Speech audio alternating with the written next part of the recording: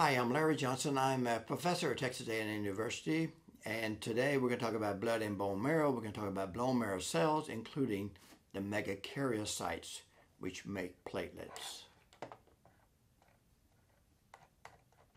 And so if you look at hematopoiesis, you can see you start with a stem cell, a pluripotent cell, a cell that can give rise to various other cells, and then you see the lineage of the cells change. It makes a red blood cell. This is the eosinophil, neutrophil, basophil from the monocyte series, as you can see. And then we have the macrophage come from the monocyte. Lymphocytes give you plasma cells or T killer cells, and then we get platelets from the megakaryocyte. And so if we look at hematopoiesis, we can see red blood cells being formed, the red blood cells, reticulocytes, and then you can have younger cell. You got a nucleus here, no nucleus here, and a blue cytoplasm go from a polychromatic blue and blue and pink, and then mostly blue.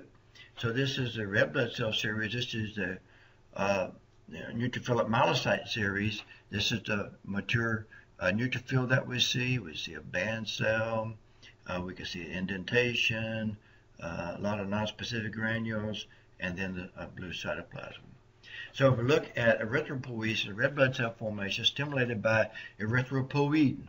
So it's stimulated by a protein that's produced in the kidney in response to low oxygen tension. So low oxygen tension will induce erythropoietin, which will cause the bone marrow to produce more red blood cells.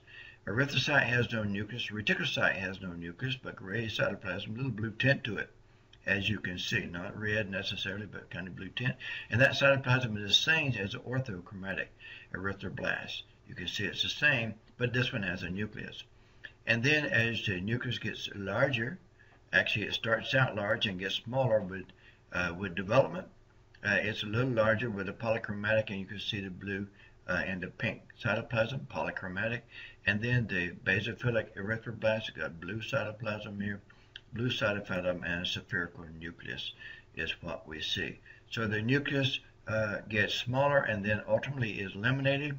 The cytoplasm starts out blue, mixes blue with hemoglobin, ends up with few ribosomes, and then just hemoglobin, which makes the red blood cell red. If we look at these with an electron microscopic view, a red blood cell, as you see, it looks very homogeneous, kind of boring inside, other than it's got the hemoglobin, which is very important. The reticulocyte has hemoglobin and ribosomes, and the orthochromatic has more ribosomes. The polychromatic has more ribosomes, and then you have lots of ribosomes in the basophilic and the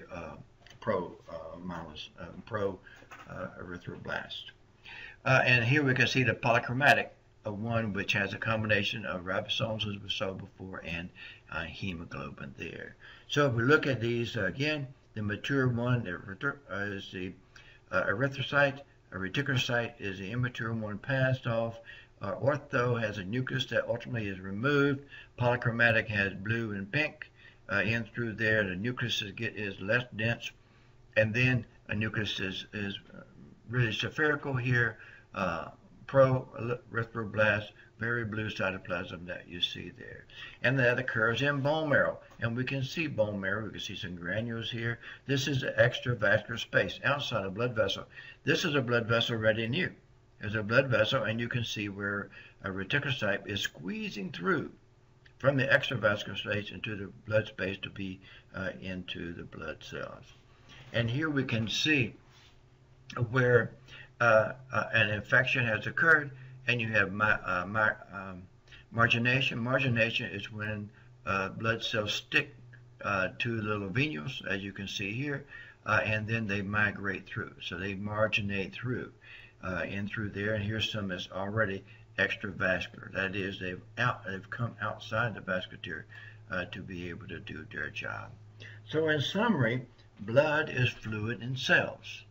And cells provide oxygen, they provide the immune system, and the platelets prevent clotting, prevent loss of blood by the clotting process. And it occurs in bone marrow, and in the affected states, we have a lot of white blood cells that are produced, and we can identify those cells in blood. There's red blood cells and platelets, and here we can see their lobulated nucleus or non-lobulated nucleus or horseshoe shaped. A couple questions. Erythropoiesis is a clonal expansion of erythrocyte progenitor cells derived from pluripotent stem cells of bone marrow. Yes.